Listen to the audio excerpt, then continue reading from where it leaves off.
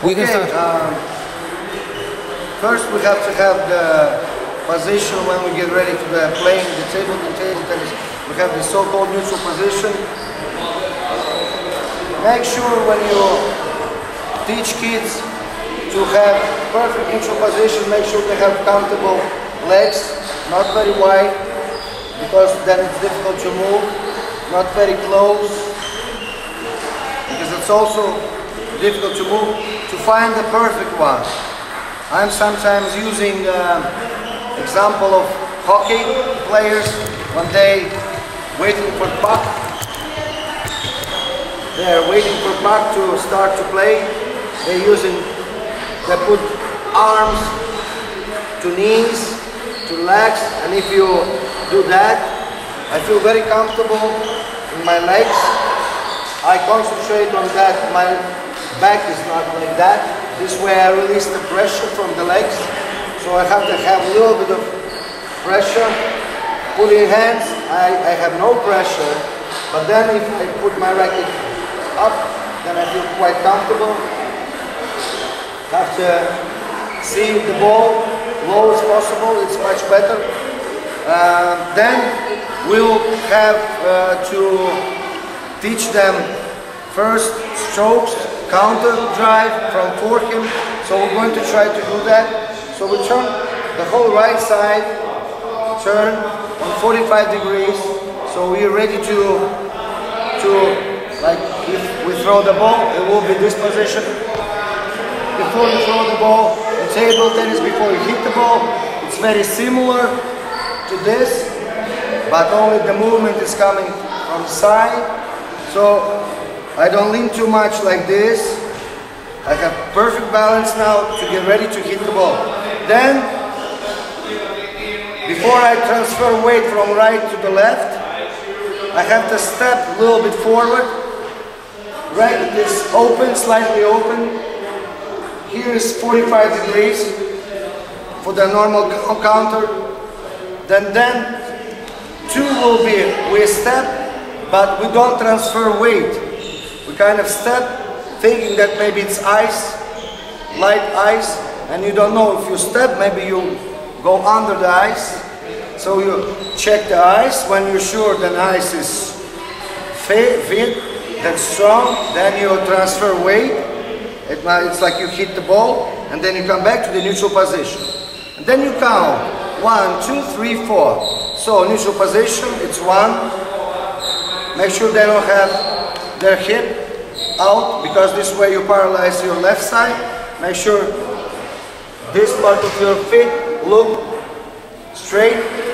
Then 2, we touch the ice. 3, we transfer the weight. And then 4, we come back to the neutral position. And now we have 1, 2, 3, and 4. 1, 2, 3, 4. 1, 2, 3, 4. This way, I totally feel how I start, how I hit, and how I come back to the neutral position. This is the first step. 1, 2, 3, 4. A bit away, it's a bit little too close. Yeah. Now it's better? Yeah, good. Are you going to be able to see the first part? Yeah. Will be okay? Yeah.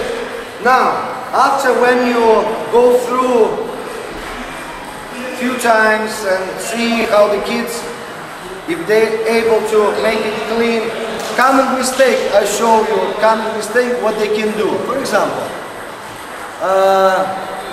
maybe they do something like this.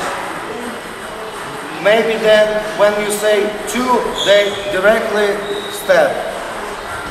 3, they hit it somehow like this. Try to make the straight lines when they hit the ball.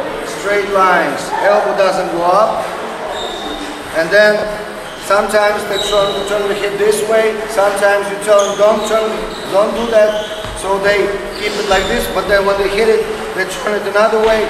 So make sure they don't have something, this kind of movements. Make sure you call your,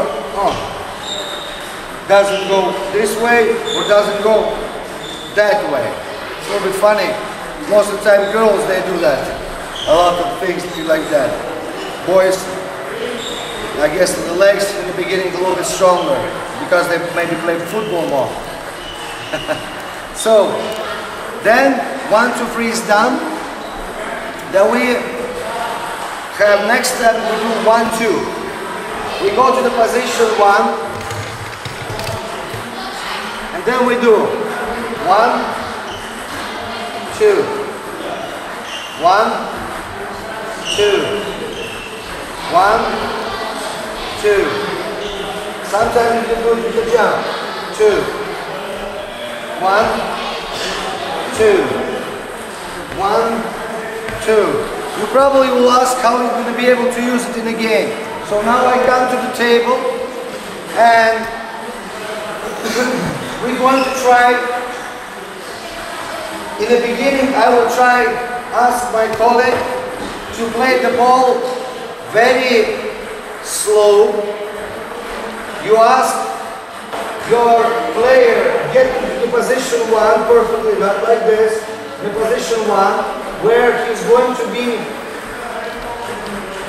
playing very slow balls. Very slow balls, don't rush. And I have to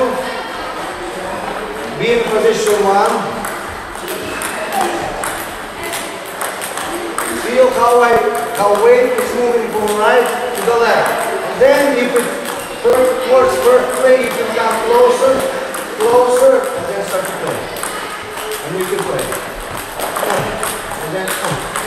And then you have a perfect counter.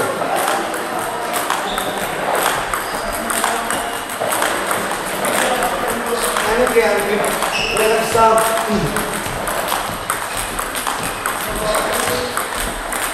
Then of course, after that you make a top spin. Or again.